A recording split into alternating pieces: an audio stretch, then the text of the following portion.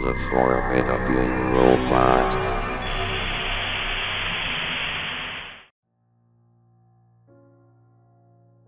I'm writing this journal entry to document my experience with a certain film.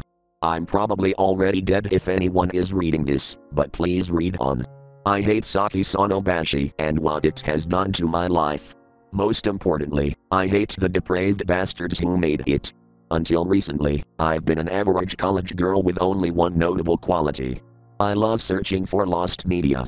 Most people get a thrill from watching a good horror movie, and I'm no different with lost media. There's just something about the elusive nature of it that makes the hunt so fascinating. There's a countless amount of entertainment that vanishes from the public eye for whatever reason, and many remain completely forgotten. That never sat well with me. Maybe it's the history buff in me, but I believe every form of content should be preserved. It's scary to think that something that brings you joy could one day be forever lost to time. Saki Sanobashi is a name that's been plaguing me for the last few years now. Every lost media enthusiast worth their salt has at least heard of it if they haven't already joined the hunt. I'm one of the several archivists who plunged headfirst into this monstrosity of a goose chase. I, like many others, got hooked on its tragic premise of a bunch of schoolgirls trapped in a bathroom where death is the only way out. The morbid curiosity in all of us compelled us to search high and low for this elusive anime. That was years ago. Now, Saki remains a distant memory in the minds of once optimistic researchers. Dead end after dead end had led to the entire thing being labeled as some elaborate hoax. Even I began losing faith in the search despite all the time I invested in it. It was disheartening knowing that one of the most fascinating lost media searches of all time could be fake. I would have quit entirely had it not been for that one fateful afternoon. It was a typically brutal winter in Toronto, which meant that a snowstorm would be picking up before the day was over. I thought it best to go to my favorite comic and stock up on my favorite books before the storm trapped me at home with my girlfriend. Mark Noir was different from other comic shops in that there exists a secret section of the store only a select few know about. Because I've been a loyal customer for a few years, the owner trusted in showing me the back room. I was hesitant at first to enter a secluded room alone with a man due to being a woman, but I figured he wouldn't try anything with customers still in the store.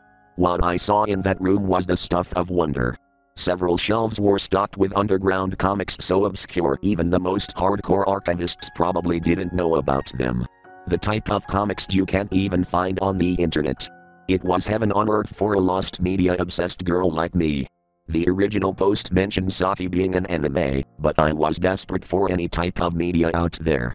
What's fascinating is that there were also movies stocked with the comics.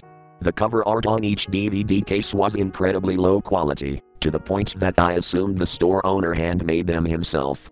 There were no ISBNs or distributor info anywhere to be found, so my theory seemed fairly likely all things considered. I filled my bag with as many items as I could afford, which isn't a lot for a broke college student, and excitedly swiped my card at the counter. The store owner gave me the weirdest of grins as I made my purchase. He seemed amused but almost in a mocking sort of way. He hardly ever emotes in the first place, so that smile really caught me off guard.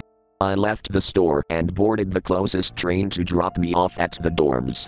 Though Halloween comes in the autumn, I feel like winter is the most ideal season to indulge in horror. The cold weather is like a reflection of the spine-chilling fear I get whenever I read a good comic. I stepped inside my dorm room and immediately began browsing through my latest collection. They all looked so good I didn't know where to begin. As I rummaged through the pile of DVDs, I noticed something that threw me for a loop. One DVD case was completely blank. The cover was pitch black and so was the back. There wasn't even anything on the spine. I couldn't imagine myself buying something like this, so how it ended up with me was a mystery. Still, I'd be lying if I said I wasn't the least bit intrigued by it. There could have been literally anything on that disc, and the only way to find out was to start the movie. I waited for my girlfriend to return from campus before starting the movie. Emily's a cute brunette, but she has zero tolerance for horror. She always shakes her head off whenever I play my movies in the living room. All that blood and gore drives her crazy. She greeted me with a kiss on the lips and then paused when she saw the devious smirk on my face. She already knew what I had in store for her. Emily, of course, protested, but I pleaded with her to watch the movie with me. Seeing her scream like a child over on-screen murder was sometimes more enjoyable than the movie itself. She remained firm in her stance against it but eventually broke down after enough of my begging. It feels good having things my way.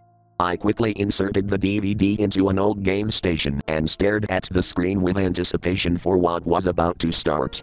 After several seconds of a blank screen, some Japanese text appeared with an English subtitle that read, "Requiem of the Lost Girls." The title naturally left me curious, so I watched on with excitement. The scene then faded back to black, and what I saw after that made my blood freeze solid. 3 schoolgirls in a bathroom. All of them had miserable looks of utter despair. The scene was unmistakable. It was a scenario I ran over in my head countless times. It was Saki Sanobashi, the anime searched years for.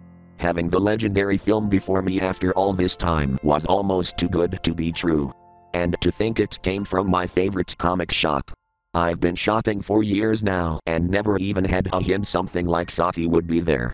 Emily was confused as to why I was so excited, so I told her we just discovered the holy grail of lost media. The gravity of the situation wasn't surprisingly lost on her, but she smiled anyway for my sake. We watched the movie unfold just like the legend went. The girls remained trapped in the bathroom and lamented their misfortune all the while. As the film progressed, the agony in their expressions became increasingly visceral. Their eyes looked so hollow, their skin was so pale. Emily clutched into my hand with a hint of anxiety in her eyes. The tone of the video was much more somber than I expected. Seeing the girls take turns telling the others about their hopes and dreams, trying desperately to alleviate their situation, felt oddly melancholic. I was growing attached to these characters to the point I hoped they'd find a way despite that going against the lore. We eventually reached the part where the girls realized there truly was no way out of their situation. Except for death. Their deaths were just as horrid as I expected them to be. One girl goaded one of the others into drowning her in the sink and another clawed at her own neck with visceral detail. The most painful part of it all was the blood-curdling scream the last girl emitted as she bashed her head against the wall. It was far more realistic than it had any right to be. Despite all the fear, my heart raced with excitement. I had to write a blog post to let everyone know about my discovery. The internet would go wild once I told them the good news. I quickly went to my Tumblr to start writing, but the site wouldn't load. I tried other social media sites, but nothing was working. I tried stepping outside in the hall to get better reception, but the door wouldn't budge. The knob didn't move at all, no matter how hard I pulled. My girlfriend and I were both freaking out at this point. We tried opening windows, calling 911, and banging on doors, all of which were in vain. We were somehow completely severed from the outside world. I wondered how the hell was any of this possible when the image of the movie flashed into my mind. We were trapped just like the girls in Saki Sanobashi. So far we've spent 2 weeks in the hellhole of an apartment. Food has long since run out and any sense of hope is dead. It pains me to see Emily's body as pale as winter, her eyes devoid of life. Neither of us can last much longer. I'm writing this document as a warning to anyone searching for Saki Sanobashi. Stay the hell away from it. It is a cursed film that dooms its viewers to suffer the same fate as the girls in the bathroom. I imagine the curse will be lifted once we die and our belongings will be collected by our loved ones. Hopefully, they will see this document and spread the news. Or maybe they'll brush this off as the crazed rantings of a lunatic. I honestly don't know anymore. All I can say is to stay safe and never attempt to watch this damned movie.